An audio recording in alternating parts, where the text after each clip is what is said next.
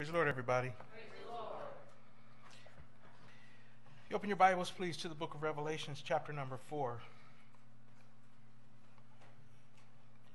Revelations, chapter 4.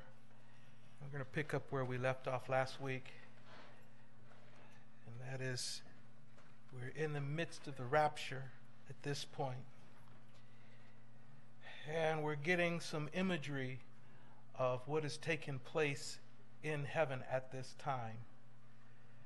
We saw last week that we had the 24 elders, which are the 12 patriarchs of the Old Testament and the 12 apostles, but where's the church? And if you look here in verse number 7,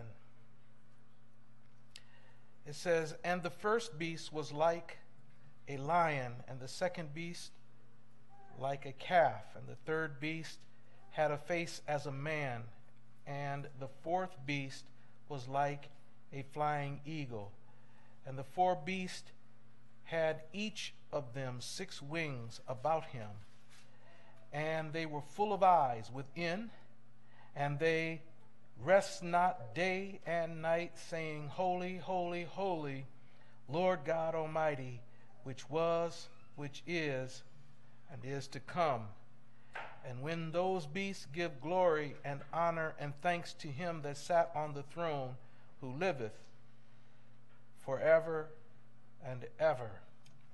And we have now these 4 beasts. They give us a description of what they look like. John says that they have 4 different faces, like a lion, a man, a calf, and an eagle.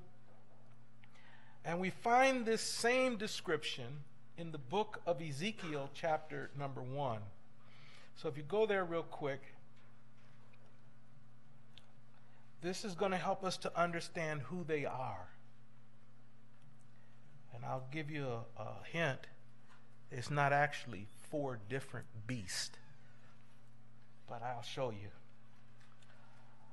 Verse number 5, Ezekiel chapter 1 and verse 5. "Also out of the midst thereof came the likeness of 4 living creatures, and this was their appearance.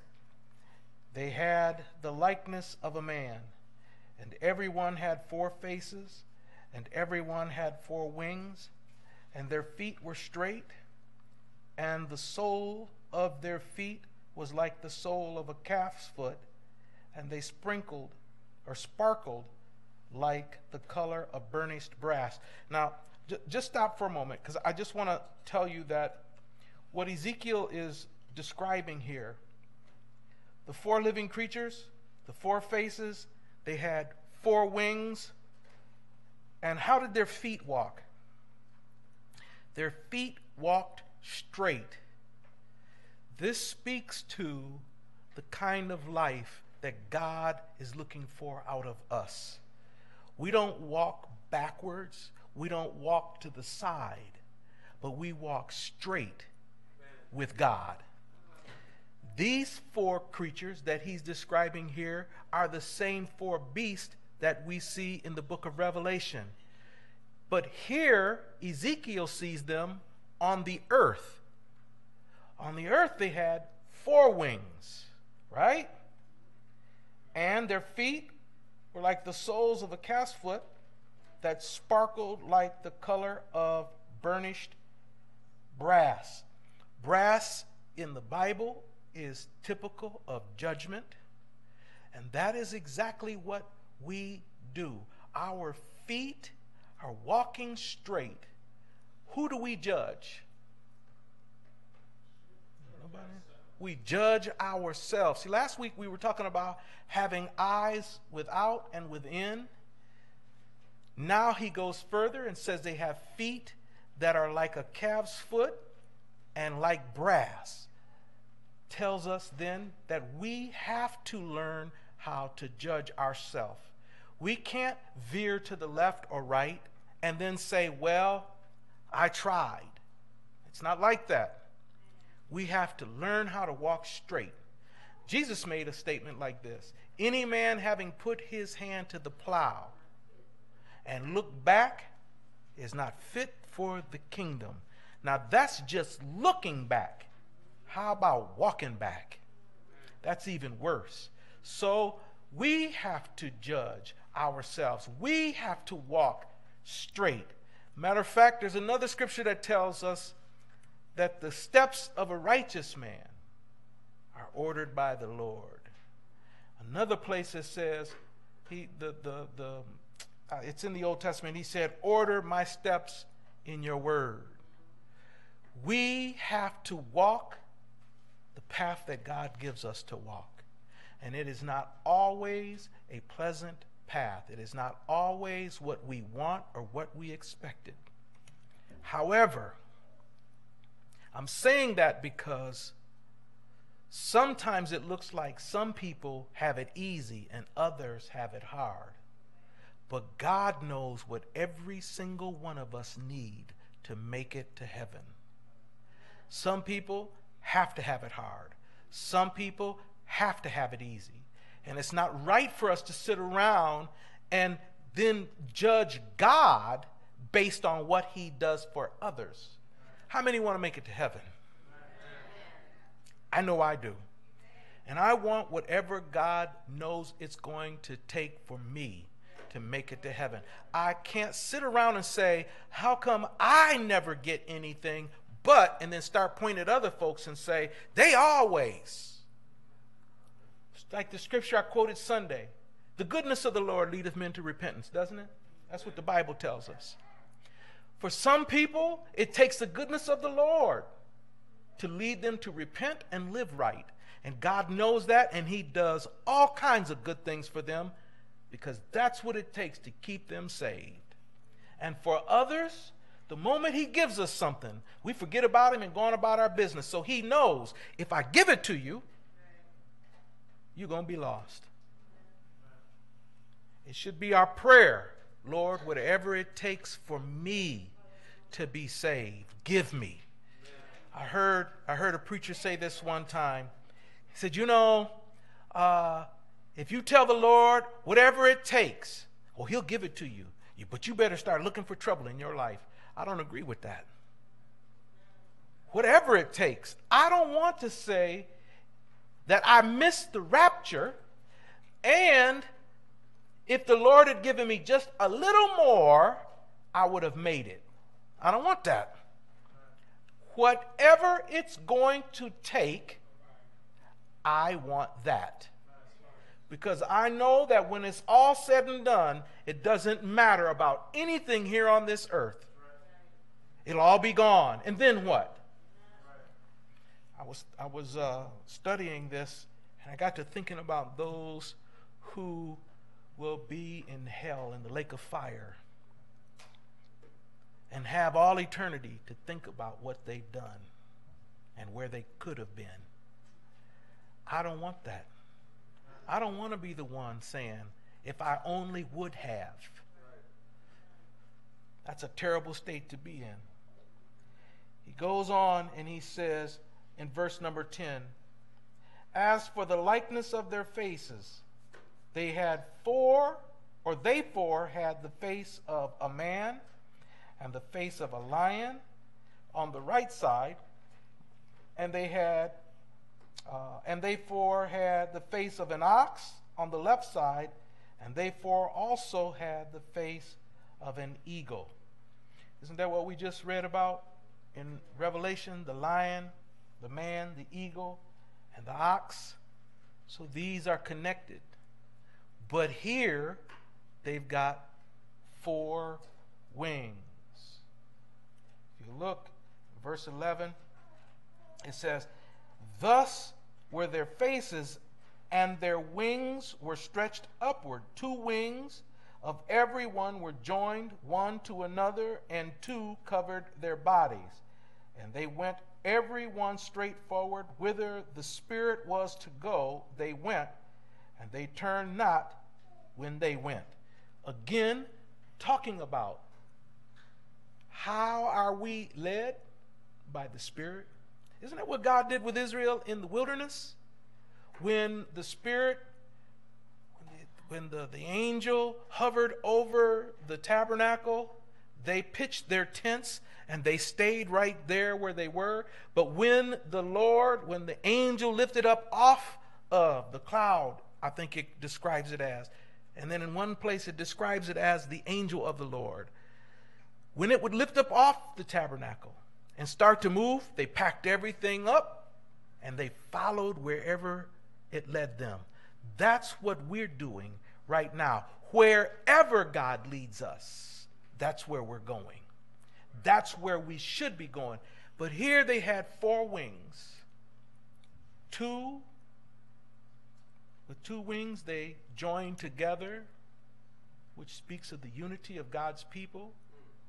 And with 2, they covered their bodies. What were they doing?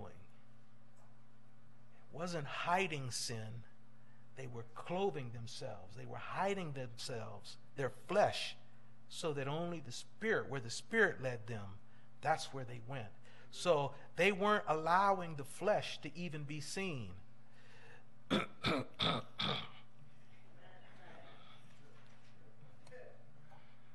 Oh, sometimes we get ugly and we throw it out there. Well, I was in the flesh. Flesh shouldn't be seen. We should be one people. We should be joined together as one. And we shouldn't be in the flesh. Friendly today and nasty and rude tomorrow. Nice today and I'm not speaking to you tomorrow. That's not of God. That's the flesh. And that should stay covered. The flesh should stay out of sight. It should only be what's right, what God is leading us in. That's the only thing that we should see. Then he goes on in verse 13. For the likeness of the living creatures, their appearance was like burning coals of fire, and like the appearance of lamps, it went up and down among the living creatures, and the fire was bright, and out of the fire went forth lightnings, and the living creatures ran and returned as the appearance of a flash of lightning. Now, these 4 descriptions that's given, the man, the lion, the ox, and the eagle, that represents the 4 gospels. The man is Matthew. Matthew deals with the nativity of Christ, or deals with the natural side of Christ. Then we have Mark. Mark is the lion. The book of Mark is bold and it's sharp. It does not say things in a nice way. It's just blunt. Just like a lion is bold and fierce. Then we have the book of Luke, which represents the ox. An ox is a sturdy animal. It does a lot of work. When you look at the book of Luke, it is written the same way. None of the other gospels give descriptions and parables like the book of Luke does. And then finally we have the book of John, which is the eagle. The eagle is the highest flying animal, the highest flying bird there is, which represents the divinity of Jesus. It talks about him as a man, but it also describes him as God, higher than any other man. Just like the eagle flies higher than any other bird, Jesus was higher than any other man. So we have these 4 beasts, and I've said it a couple of times, they had 4 wings. But by the time we get to the book of Revelation, how many wings did they have? 6 wings. So they had 2 more wings when we get to heaven. What is that talking about? Well, if I can say it this way, because it's all symbolic anyway. Now they have an extra pair of wings so they can fly. Amen. How are we getting to heaven? Well, I'm just saying that like symbolic language, but we're flying there. God's going to take us in a moment, in the twinkling of an eye. But they had 6 wings. Now God gave them an extra pair so they could get up off of this earth. So that's why in the book of Revelation it's described like in the book of Ezekiel. But the difference was here they have an extra pair of wings so they could get up off of the earth. Now, these beasts, again, talks about they were full of eyes within. And again, that is important for us because we have to examine ourselves every now and then. Wow, y'all didn't catch that. Every day we have to examine ourselves. Let's go on down and jump down to verse number 10 in the 4th chapter of Revelations.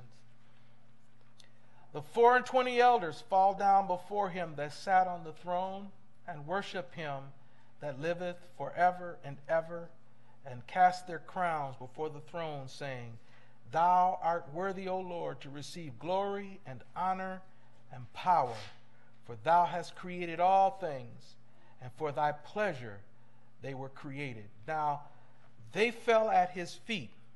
They're the ones with the crowns, right? And what did they do with them? They threw them down. So, really, we can't sing, I shall wear a golden crown. Not even the 24 elders is going to wear a golden crown. They got it. Symbolic of rewards. They got it. But did they feel worthy of the reward that they got? No. Because once they got to heaven, once we get to heaven, and we compare what we went through compared to what we're getting, we will realize there's no comparison. We're not worthy of the reward that God has given us with the little bit of struggles that we went through. How about this? So you say, well, look at what the apostles went through. The apostle Paul described it as having become a laughing stock, a gazing stock. They became nothing so that the church could become something. They were ridiculed and mocked. They were beaten. They were killed. The apostles were, all but John. And Paul said, I reckon. Now, Paul was beheaded for Christ.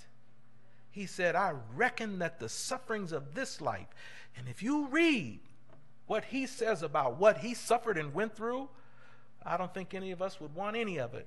He talks about how many times he was stoned. At one point, they thought they killed him and threw him on the trash heap. And that's when he had the revelation, or that's when he had the vision of going to heaven. They thought they had killed the man. How many times was he beat? He even lists how many times he was beat. 40 stripes, less one. He was put in the sea. How many times he was put in prison? Is that a whole lot of suffering? He said, I reckon that the sufferings of this life cannot be compared. How could he say that? Because he saw it. He knew what we were getting.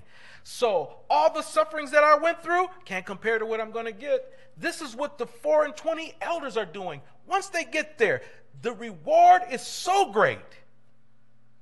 Compared to what I went through, they throw him at his feet. Why? It says, because thou art worthy. Isn't that what it says? Thou art worthy, O Lord, to receive glory, honor, and power. But that's what he gives us. He's given us, the church, glory, honor, and power. And they took it and said, we're not worthy of this. You only are worthy of this glory, honor, and power.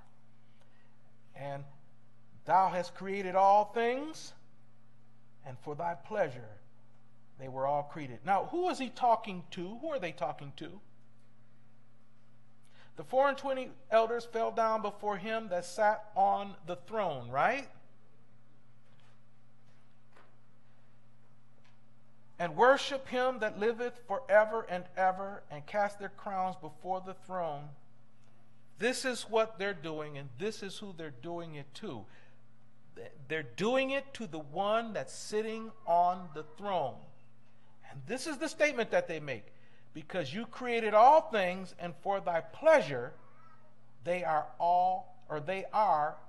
and were created. Now, in the book of Colossians, chapter 1, verses 15 and 16, who is the image of the invisible God. Now, we're talking about Jesus here.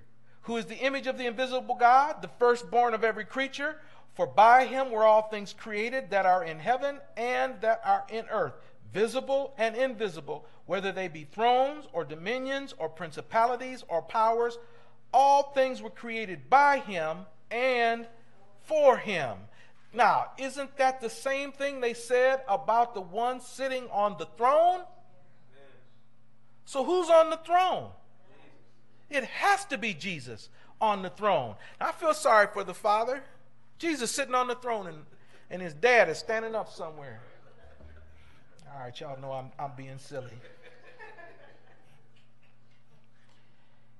He said in Revelations 5:1, and I saw in the right hand of him that sat on the throne a book written within and on the backside sealed with 7 seals. Now, that's in chapter 5, verse 1. Is that where we are now? Okay. I saw in the right hand of him a book sealed with 7 seals. Now, think about it like this. If there's seals around this, 7 seals around this book, you can't open this book until all 7 seals are taken off, right? But that's not how this book was sealed. This book was sealed like this. This part had a seal. This part had a seal. This part had... There were 7 of them, and each one was sealed. So as he's breaking the seals, more and more of the book is being opened. So this wasn't done in a way to seal the book that it couldn't be opened at all until all 7 seals. It was done so that only pieces could be opened a little bit at a time. And as each seal is opened, more and more trouble is poured out on the earth. All of the plagues that are in this book are poured out on the earth. And even more than that, he says,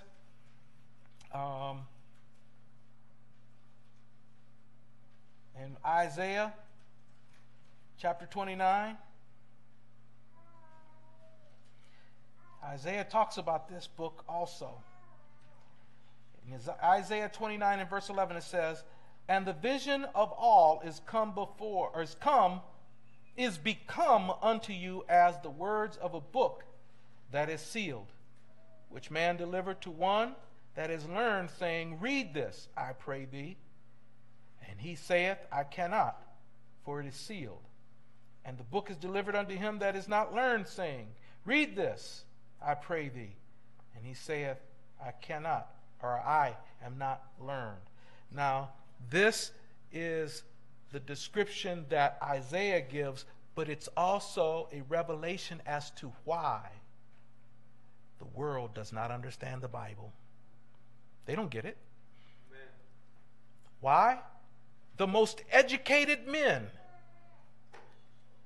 they go to seminaries, get their PhDs, THDs, DDs, all kinds of letters at the end of their name, and they still don't understand the Bible. Why? Well, they're learned, but why don't they get it? Because they say, I cannot, for it is sealed. They cannot understand the Bible because God has it sealed from them. Amen. And then for those who are ignorant and unlearned, they say, well, take the Bible and read it and understand it. And they said, we can't. We're not learned. So whether you're educated or whether you're ignorant, if you don't have the Holy Ghost, this book is sealed from you and you will never understand it. He goes a little bit further. And let's see, where are we? He said, worthy. Right on the seal, the 7 seals. So who was worthy to open it? In verse number 2, I saw a strong angel proclaiming with a loud voice, who is worthy to open the book and to loose the seals thereof. Now we're back in Revelation chapter 5. And verse number 3. And no man in heaven, nor in earth, nor under the earth was able to open the book, neither to look thereon. No man that had been caught up to heaven, no man that was alive on the earth, no man that was dead and buried was worthy to open the book and to look at it. Now, we've seen the book, haven't we? Why are y'all so quiet? We've seen this book. We've read the Bible. We have understanding of what's going on, but we're not worthy. We're not. There's only one that's worthy. So, in verse number 4, here's what the angel, the strong angel says. And I wept much, or John said, I wept much because no man was found worthy to open and to read the book, neither to look thereon. And one of the elders saith unto me, Weep not, for behold, the Lion of the tribe of Judah, the root of David, hath prevailed to open the book and to loose the 7 seals thereof. Who was handed the book? Do you remember? It was he that sat on the throne. It was put in his right hand, right? Now he says, the Lion of the tribe of Judah, the root of David. Now, look at this. The word lion, capital L. The word root, capital R. That means it's a proper noun. It's a name. So who is the Lion of the tribe of Judah? Who is the root of David? It's Jesus, right? He prevailed to open the book and to loose the seals thereof. And I beheld, and lo, in the midst of the throne and of the 4 beasts, and in the midst of the elders stood a lamb. Now, wait a minute. Wasn't he just on the throne? Did we not just read that? He was on the throne, and they gave him the book. Now, he's in the midst of the elders and the 4 beasts. How can he be in the midst of the beast and the elders, and yet he's on the throne? Now, this is last week I was talking about this. Go ahead. Yes. He said he's dwelling with us. Yes, because we are the judgment seat. We are the throne of God. It's symbolic. We are where he sits. Doesn't the Bible say that he had a desire to dwell, to tabernacle among men? That he wanted to have a house not built with hands, but one that he built. So he made us, and he dwells in us. But when we get to heaven, now he's on us. We are the throne of God. That's why he can be sitting on the throne and yet be in the midst of it. He can be in the midst of us because we are the throne. I hope this is making sense. It says, there stood a lamb as it had been slain, having 7 horns and 7 eyes. Don't be thrown off by that. He tells you what it is, which are the 7 spirits of God sent forth into all the earth. The 7 spirits of God that was sent forth in the earth. That is when he was here during the 7 church ages. It's not that God has 7 spirits. It's that God's Spirit has been here throughout every church age. So we go on, and let's see, we're in verse number, where are we? We just ended 6. All right. In verse number 7, and he came and took the book out of the right hand of him that sat on the throne. Hold up. He was on the throne. Then in the midst of it, he already had the book in his right hand. Now he comes and takes the book out of his own hand. Now let me just say this. People who don't get it say, who was Jesus? If Jesus and God are the same person, who was he praying to? Who was Jesus praying to? To himself? Well, that makes him schizophrenic, doesn't it? He's just talking to his own self. Being smart alecky. But God is way more than anything we can comprehend. He can be on the throne with the book in his hand. He can be in the midst of it and come and take it out of his own hand. You can't narrow God down with human thinking. He comes and takes the book. He changes roles. Remember the Sardis stone? The sardine stone? Okay, well, we looked at him one way. He's sitting on the throne. Then when it was time for somebody to open the book, we turn it just a little bit. Now he's the Lamb taking the book from his own hand. If you think that's too complicated, how about when Jesus died and resurrected? Got up from the grave, took his own blood to heaven, put it on the altar in heaven as the high priest. First he was the lamb, then he took his own blood as the high priest, went into the tabernacle, put it in the heavenly tabernacle, which he is, and we'll see that in the book of Revelations later on. He is the tabernacle. And then as God accepted that blood offering, and then turned around a few hours later, left heaven, and came back to earth. Come back as a risen Savior. If you think God can't do it all by himself, then you don't understand God. He is the Lamb, and he is the one that sits on the throne. He's the one that sits on it and in the midst of it. He's all of that. We go on to verse number 8. And when he had taken the book, the 4 beasts and the 24 elders fell down before the Lamb, having every one of them harps and golden vials full of odors, which are the prayers of the saints. Our prayers are being bottled up.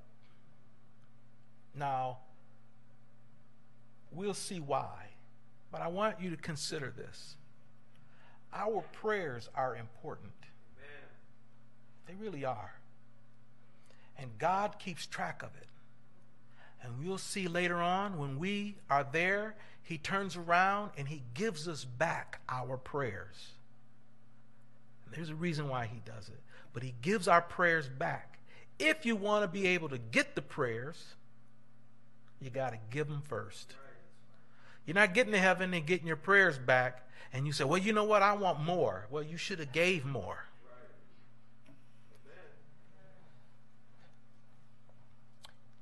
Took our prayers and bottled them up. And then in chapter 8, he gives them back. We're not going there yet. But in chapter 8, he gives them back. And oh, is the world sorry that he gave us our prayers back. All right, in verse number 9, and they sang a new song, saying, Thou art worthy to take the book and to open the seals thereof. For thou wast slain and hast redeemed us to God by thy blood out of every kindred and tongue and people and nation. Now think about this. There's roughly 6,500 languages spoken on the earth today. There are people who spend their life categorizing them. So this isn't just a wild guess. There are those who track down different languages. I know in movies, linguists in movies are people that they say they can speak many different languages. But that's not true. A lot of linguists can only speak one language. They just understand the rules of language. They help categorize languages. We're losing languages all the time. But here, he said, out of every kindred, every tongue, that's every language. God's got people everywhere. It's estimated that 28 language groups since 1960 have been completely lost. But I can't imagine how many there was when God, at the Tower of Babel, when he divided the tongues of people, how many have just died out completely? How many have gone extinct because of entire nations being wiped out during battle? We don't know. But God's got people from every tongue. That doesn't mean that there's going to be somebody from every single language. All this means is God does not discriminate based on your language. Every tongue has an opportunity to be saved and to live right. And we'll see this as we go, that not everybody that gets to heaven is there because they had the Holy Ghost. Amen. Some people are just righteous. But we had that. The term people,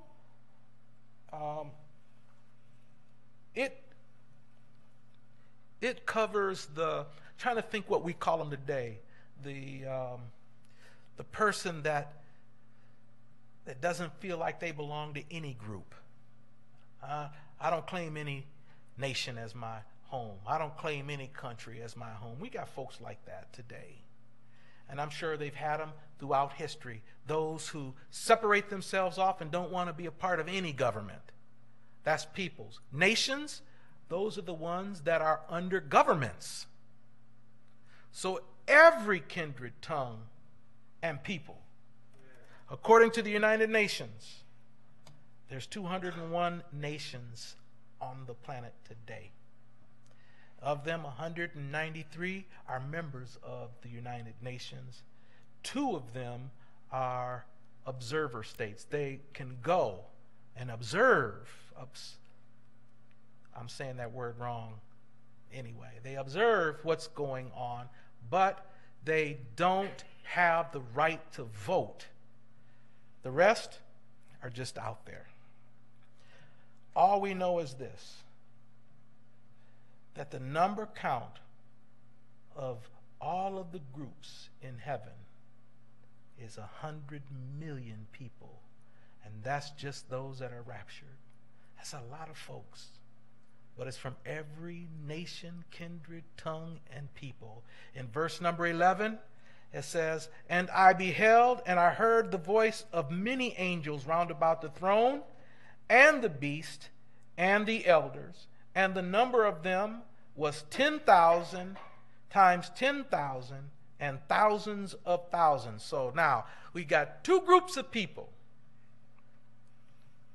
We've got the 10,000 times 10,000, and then we've got the thousands of thousands, right? All right, so in the book of Daniel, he tells us the difference between the 2 groups. In the book of Daniel chapter 7, it says in verse number 9, "I beheld till thrones were cast down, and the Ancient of Days did sit, whose garment was white as snow, and the hair of his head like pure wool. His throne was like the fiery flame, and his wheels as burning fire." Isn't that kind of like what he was describing earlier in the book of Revelations? Well, verse number 10, "And a fiery stream issued and came forth from before him. Thousands ministered unto him, and 10,000 times 10,000 stood before him. And judgment was set, and the books were opened." So we're still talking about what's going on in Revelation, but Daniel had a different perspective on it. But he said the thousands were what? He said thousands ministered. That's the angels. In the book of Hebrews, chapter 1, verses 13 and 14, he tells you that he makes his angels a flame of fire, ministering to the people. That's what they're here for, is to minister. So the thousands, that's angels. The 10,000 times 10,000, that's the church. That's 100 million. Yes, sir. The 100 million is the church. Okay, so the Old Testament saints. Old Testament, New Testament, because there was a church in the Old Testament. Right. And who was the original, the very first prophet of the Lord? Does anybody know? Adam. You say Adam. Anyone else? Melchizedek. Anybody else? I know it was Abel after him. I got scripture. He said, I know it was Abel after him. I got scriptures. Well, then how do you know Adam? You're saying Adam. How do, Adam had to teach Abel. well, the Lord said that he's had prophets, the prophets that have been here since the beginning of time. When did that start? With Adam. Amen. So he was the first, and God's had prophets in every generation, every dispensation. Every group of people have had somebody to tell them about the Lord. Who did Adam tell about the Lord? Well, we see his children, Cain and Abel. What are they doing? They're offering up a sacrifice to the. How did they know? What? God didn't come down and teach them. How did they know? Because Adam told them how to serve the Lord. Anyway, in the book of Jude, he says that he comes back with 10,000s of his saints to execute judgment. So now just think about this, and then I'm going to get your question. Just think about this. In Jude, he talks about from the time of Enoch. There are those who find religious artifacts dating way back before Israel was even a people. And Gilgamesh is one of them, the poem of Gilgamesh. And they talk about different things, the flood and the serpent. And they say, you see, the church took this from these ancient religious people and wove it into their religious worship. That is not true. They stole it from the true people of God. Adam was preaching. Enoch was preaching. Seth was preaching. Abel was these were all people that knew the plan of God, knew what God was doing. And other folks come by later, stole it, and now they're saying because they wrote it down and the others didn't, oh, well then the others must have stole it from the ones that wrote it down. That's not true. From the time of Adam, they've been preaching about the Lord coming back. Enoch prophesied that the Lord was coming back with 10,000s of his saints to execute judgment on this wicked world. This has been preached on since way before Adam. The flood came 1,656 years after Adam. Long before that. Less than 1,000 years. Much less than 1,000 years after human beings was on the planet. They were already preaching the gospel. They were already preaching the truth or the gospel of their day. Not the death, burial, and resurrection, but they were preaching what God wanted even back then. God has always had somebody that was serving him. You can say, well, ain't nobody else doing it, so why should I? Well, Noah has a good reason why. Because God will save just 8 if he wants to. Can't get no attitude about what everybody else is doing. You just need to make sure you're doing what you should be doing. That's all. So, Daniel tells us that the 24 elders and the 4 beasts represent the 100 million in the glorified church from Adam all the way to the rapture. Now let's jump down to verse number 12 in Revelation chapter 5, verse 12. Saying with a loud voice, worthy is the Lamb that was slain to receive power and riches and wisdom and strength and honor and glory and blessing. That's some kind of song, isn't it?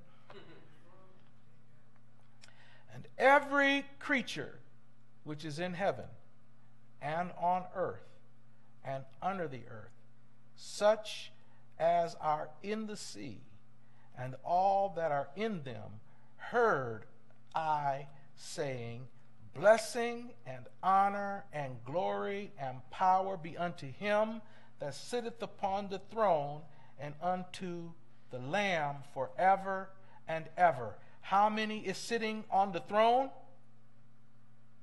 It says to him, singular.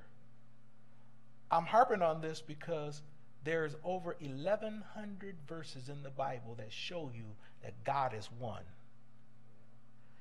There's only one scripture that might make you think he's not. They, the nominal church, because the word is sealed to them, will take the one and ignore the 1,100. Build a religion, a doctrine, and a principle all off of that one verse and make it the cornerstone of their belief. And they'll tell us that we are, not only are we wrong, but we're apostate, that we are against God, that we are going to hell because we deny the Father and the Son. No, we don't. We accept them. They're denying him. They won't accept who he is. Him that sat on the throne. It says, and every creature which is in heaven and on the earth and under the earth, such as are in the sea, and all that are in them. God knows every single person that has ever lived, where they lived, how they lived, when they died, and how they died, and what kind of life in between, all of that. He knows every single one, whether they're in the sea, in the ground, whether they're alive, or whether they're in heaven. He knows all of them. Every creature, he said, is going to hear. What are they going to hear? Worthy is the Lamb that was slain to receive power, riches, and wisdom, and strength, and honor, and glory, and blessing. They're going to hear it. Dead and living. Well, how are they going to respond to it when they hear it? Romans chapter 14, verse 11 and 12. For it is written, as I live, saith the Lord, every knee shall bow to me, and every tongue shall confess to God. So then every one of us shall give an account of himself to God. Who are they giving the account to? Him that sitteth on the throne. Now, he says God here, but in the book of Revelation it says to the Lamb that's sitting on the throne. That's who they're going to give the account to.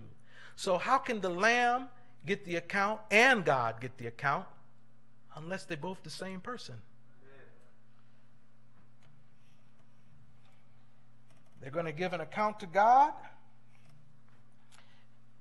And this book, what's written in this book,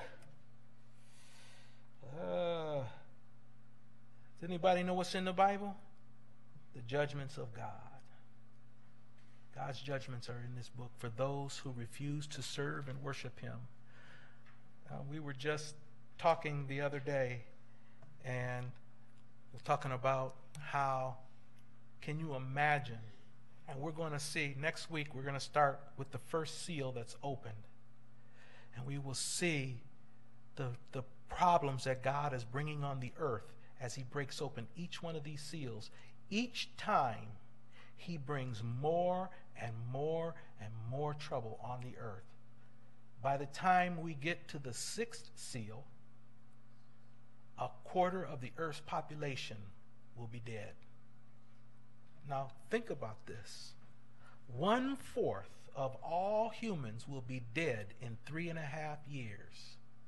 And that's just the beginning of trouble. They haven't even started yet.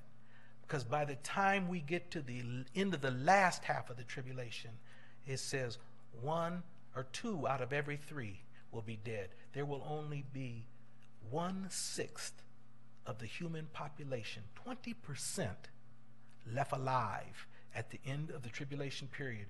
God is bringing destruction on this planet on a scale that man can't even begin to understand. It's coming, and we had better be ready, because if we have to go through the tribulation, that's just the start of our problems. If you have received the baptism in Jesus' name and received the Holy Ghost, and you miss the rapture, you can pray to live through the tribulation if you want. That's just the start of your trouble. Because where does judgment begin? At the house of God. It starts right with us. And God's not giving anyone a chance to get to the court of appeals. It doesn't work that way. We have a chance to get it right now. During the tribulation, if you are not living right now and you have the Holy Ghost, there's no way you'll be able to live right during the tribulation. You can't do it. It's not possible. First of all, forget about the fact that judgment begins with the house of God and we've already been judged and found guilty. Forget that. If you can't live for God, you're sure not going to die for him. You just won't do it. You think that when problems start happening on the world, you're just going to line up, hey, yep, come on and kill me. I'll tell you something. There's a point in here where men want to die. And God said, won't let you. They'll cry for the mountains to take their life, for rocks to fall on them and kill them. And God said, they can fall on you, but you won't die. Oh, that's going to be a terrible time. So even if you got to the point to where you said, Uncle, I'm ready to die, the Lord will say, nope, I won't even let you do that. And that's just the start of trouble. Because if you get to die during the tribulation, that just means now you're in the holding pattern for the lake of fire. That's all. If you've been baptized in Jesus' name and filled with the Holy Ghost, you don't get to go to the white throne of judgment. You come into the throne of judgment every time you come to church. You come into the throne of judgment now. That's why he tells us, judge yourself now so that you won't have to be judged later. Right. Judge yourself now. We're judging ourselves. And if you're found guilty, clean it up and get it right. But after the rapture, you don't have to worry about going to the white throne of judgment. You've already been to the judgment seat and already found guilty. No point in bringing you back for a second hearing. You're already guilty. Amen. I mean, we should get it straight, shouldn't we? I don't want to be here. And I'm telling you, I'm just glossing over, giving you the Cliff's Notes. This is nothing. When you start seeing what God is going to do, we ought to be very careful people, making sure that we're doing what God wants us to do. Amen. Any questions? Yes, ma'am. The rapture? Chapter 4 and 5 is the rapture of the church. I wouldn't really have any other title for it that I could think of other than this is what's taking place just before God begins in earnest to pour out trouble on the earth.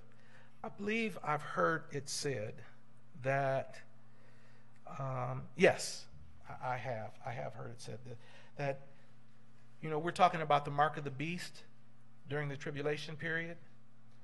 The mark of the beast doesn't even start until 3.5 years into the tribulation.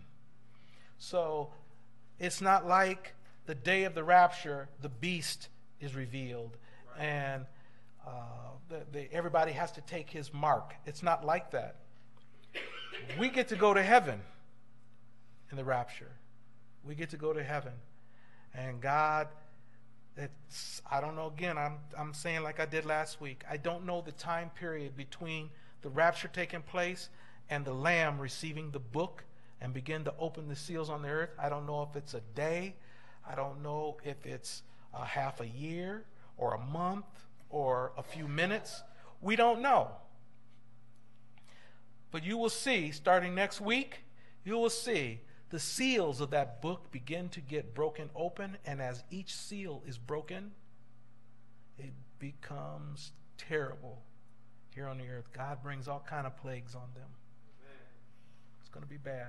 So chapter 4 and 5 is just simply the rapture of the church when we first get to heaven, and the beginning or the origin of how the trouble begins on the earth during the tribulation. That's what it brings us up to that. And we see now, how is all this trouble going to happen in 7 years?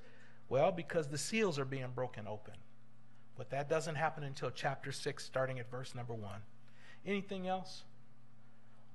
All right, stand on your feet.